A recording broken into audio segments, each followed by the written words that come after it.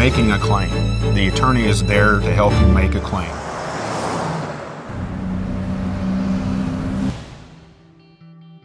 You're not filing a lawsuit. It would be something you would do without an attorney, is making a claim. You're not suing the other driver.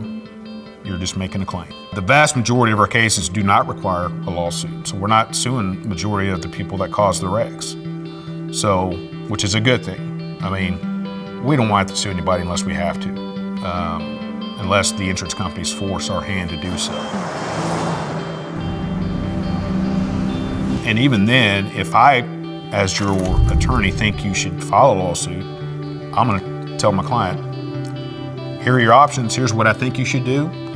And sometimes the client says, I just don't want to do that. Let's settle. Okay, I'll do what you want to do. Or they'll say, hey, I want to sue. I'm going to say, well, in my opinion, here's why you shouldn't sue, and give them the reasons why.